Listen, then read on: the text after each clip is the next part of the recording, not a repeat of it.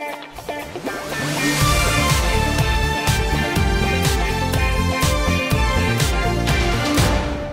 guys, welcome back to the channel. Episodes 7 and 8 of Ninjago Season 11 aired less than an hour ago. So at this point, the episodes are titled, and of course, spoilers will be in this video. So if you do not want to hear these spoilers, you should leave right away.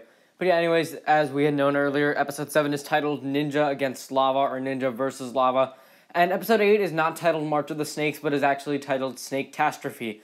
So yeah, I think Ninjas Against Lava is again a terrible name, and Snake-Tastrophe isn't that bad, I suppose. But yeah, anyways, in this video, again, we're just going to talk about my thoughts and some of the story details, some of the major details that do occur in these two episodes. Now, Ninjas vs. Lava, I think, is a pretty good episode for the most part, and it is mostly action-centered with the ninja all chained together like they were in Yang's temple, trying to escape the pyramid, and we see them overcome a few different challenges when they're tied together, and I thought, all in all, this was a pretty good episode.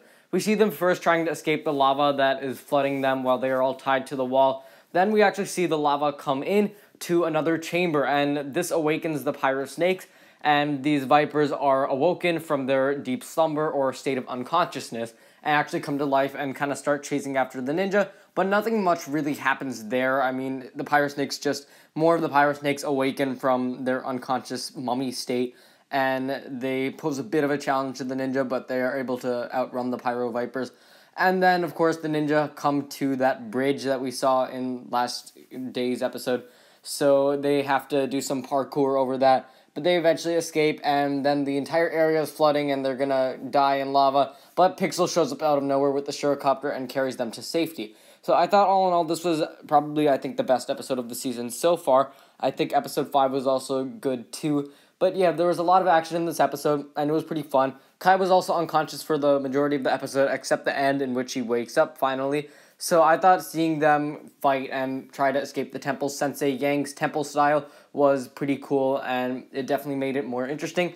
Now, as for Pixel Ex Machina, again, I mean, Ninjago's had its fair share of these Ex Machina endings, so it's nothing too disappointing with this episode particularly. So yeah, nothing too bad with that, I guess, although, of course, it is a bit annoying.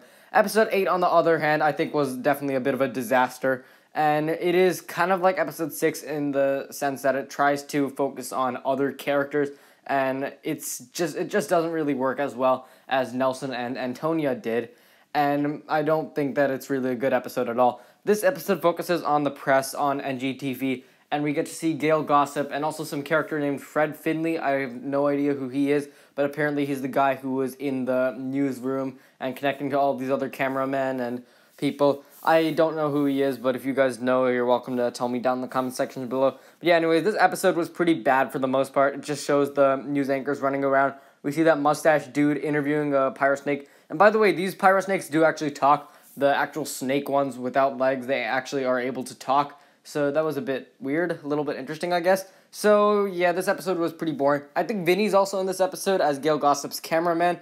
And yeah, again, we do see Gail Gossip and Vinny. And Gail Gossip and Vinny actually do get captured, which explains why in the trailer we see them floating. It's because the pyro snakes are actually holding them up with their teeth, so they do get captured. And Asphira shows up again at this episode, and she takes control of the news stream and starts blabbing about stuff on screen to everyone who's watching the news. So yeah, I thought that was kind of cool.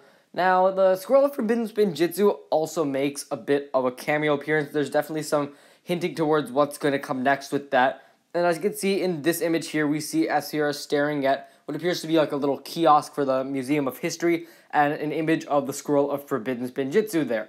So Asphira definitely looks like her next move is to go after the Scroll of Forbidden Spinjitzu now.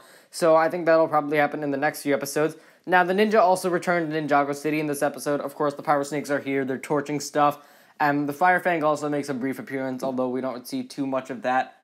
And yeah, the mustache guy, the mustache news reporter, tries to interview a pyro snake. That goes terribly for him because he almost is eaten, but the ninja come and are able to save him. We don't really see the ninja much at all in this episode. They show up towards the end to save that mustache dude with Pixel 2 and the Shuricopter. And then I think we'll probably see more of them in the next episode. But yeah, this episode felt very, very boring, episode 8. It just didn't really feel much. Also, there were these weird advertisements that showed up during the news segment, and Dareth actually appears in one of these advertisements. I didn't really understand these advertisements, but of course, I'm assuming these will make a lot more sense in the actual English version. So yeah, some of these weird advertisements shows up, and you can see Dareth outside of Laffy's karaoke bar. So again, it really made no sense in Ukrainian, but I'm assuming this will make a lot more sense in English. And that's kind of all I have to say for these episodes. Episode 8 definitely was a step towards more of the plot, but not in a big way, whereas Episode 7 was some nice good old action,